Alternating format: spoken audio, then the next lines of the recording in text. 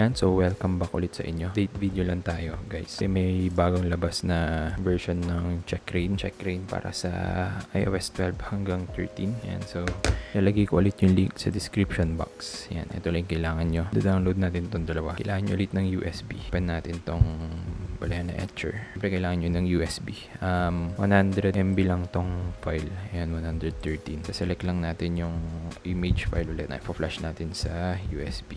Select image, desktop. Yung bago. Ayan, 10.5. Tapos open lang and then flash. Bit lang to kasi malit lang naman yung ISO file. And jailbreak ko yung iPhone 6 na 12.4.4. and so tapos na siya. Close natin. Tapos shutdown nyo yung PC or laptop nyo. Mag-boot kayo sa boot menu nyo guys. Ayan, escape yung boot key ko para makapasok dito sa boot menu. Bago tayo mag-advance, enter muna tayo ng BIOS para pakita ko sa inyo yung settings. Dito sa advance, ayan, naka-enable lang lahat to. Virtualization enable, yan. SATA config, graphics, smart settings, network, stack disable. Yan. So pag wala yung mga ibang menu dito sa inyo, huwag nyo nang hanapin. Tapos itong fastboot, launch, CSM, disable nyo lang. Yan. Pag hindi nyo mahanap yung boot key ninyo pala at kaya nyo namang mag-boot sa BIOS, palitan nyo yung, gawin yung priority boot option yung USB nyo. So ayan yung USB ko. Yan. Yan. So security, naka-disable din yung secure boot ko. Yan, disable. Tapos save and exit.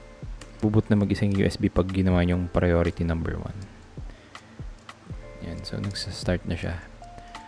So as you can see, yung version ng CheckRa1n is 0.10.2. Yan. So as usual, kailangan ulit natin ng original na USB cable. And pwede ito sa iOS 12 hanggang iOS 13.5. Lalagay ko sa description box yung mga supported na iOS device and iOS version. Yan. So detected na siya. So next na gagawin natin is syempre punta muna tayo sa Touch ID and passcode. Yan. Disable muna natin lahat to. Yan. And then turn off passcode muna. Yan. Off nyo muna yung passcode nyo para hindi mag-error. So, ang gagawin lang natin is start and then next. Magbo-boot yan ng papunta sa recovery mode. Antayin lang natin siya. Yan. So, click start. Ganun pa rin yung process. Start, tapos 4 seconds na home and power button, and then re-release natin yung power button. So, start 1, 2, 3, 4, then 10 seconds na naka-hold sa home. May lalabas ulit dyan na DFU mode. Ayan.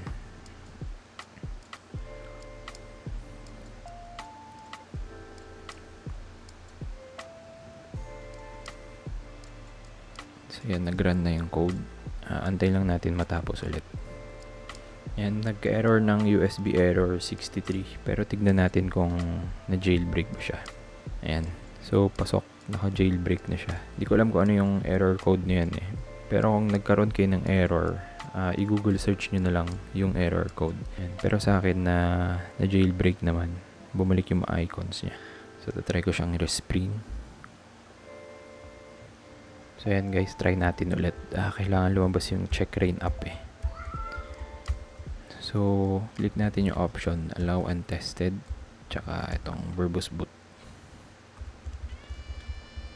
Yan, back and then start. It's next. And start ulit. 1, 2, 3, 4. Yan. Papasok tayo ng DFU mode ulit.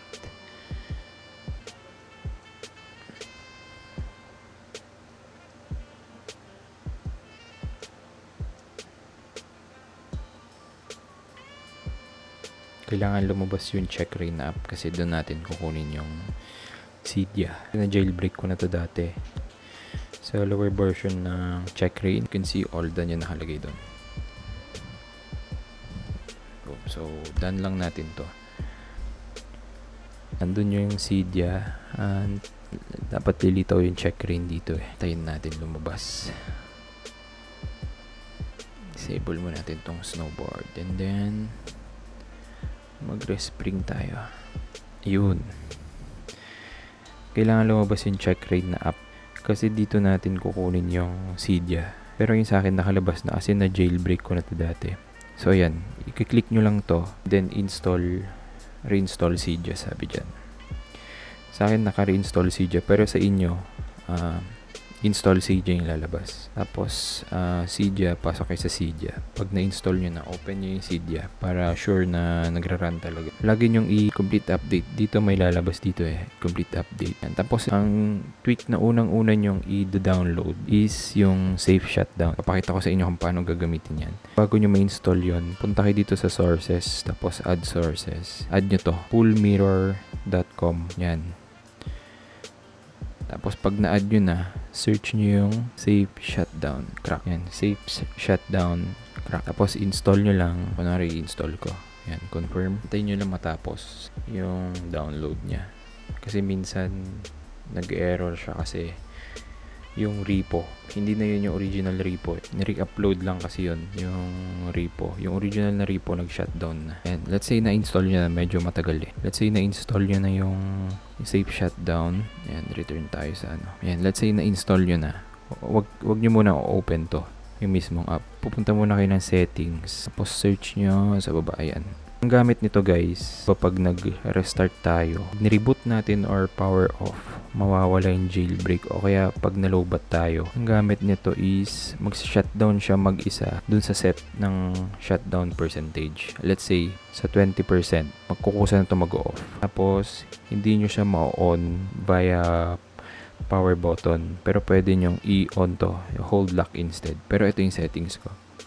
Kapag tumama na siya sa 20%, mag-off na siya mag-isa. Tapos pagka-plug nyo ng charger, mag-on siya. Naka-jailbreak pa rin.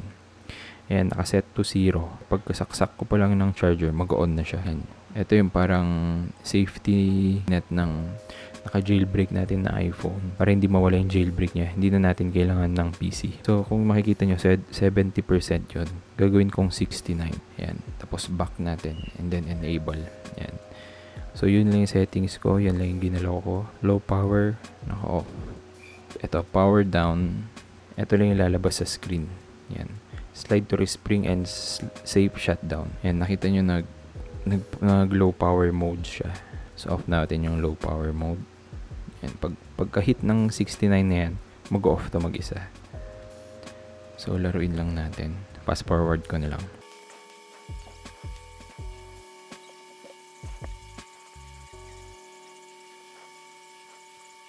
Nag-69 siya.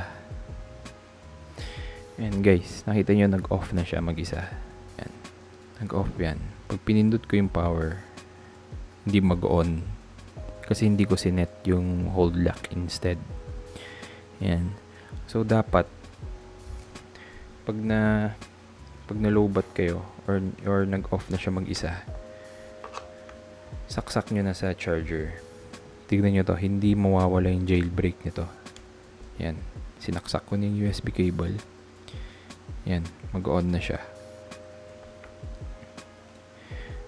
May lalabas na icon dyan. Ayan. So, as you can see, naka-jailbreak pa rin ako. Ayan. Pag hindi na naka-jailbreak to, hindi na mag-open yung Cydia nyo. And yung mga tweaks na naka-install. Ayan. So, ibabalik ko sa dating settings niya.